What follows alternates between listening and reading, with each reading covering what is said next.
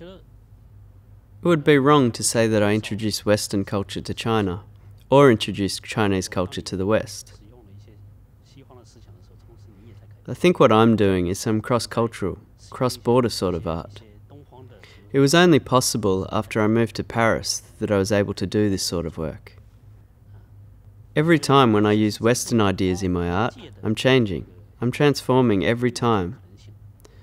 Every time when I use Western ideas in my art, I'm changing. I'm transforming each time I'm doing it. And when I'm using Chinese culture in my artwork, I'm changing as well. So I'm changing with art.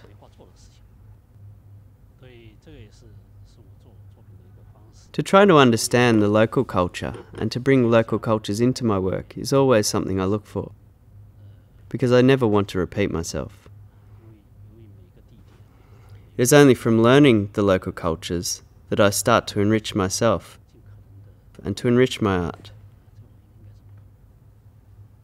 Every time the process is different, depending on the environment, depending on the timing, and depending on the place itself.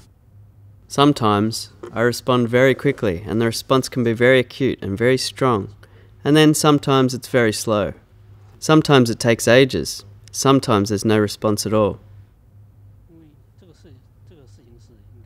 The scale itself is just a surface, but the big scale itself is quite authoritative.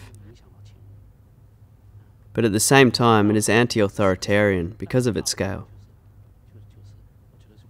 If it is so big that it is scary or threatens some authority, then it loses its original meaning. What I mean here to say is that the scale is only the surface, that the size or the scale itself is a relative concept. It may look big in a particular gallery room, but actually it is very small if you put it in a different context. So something which is big can be very small.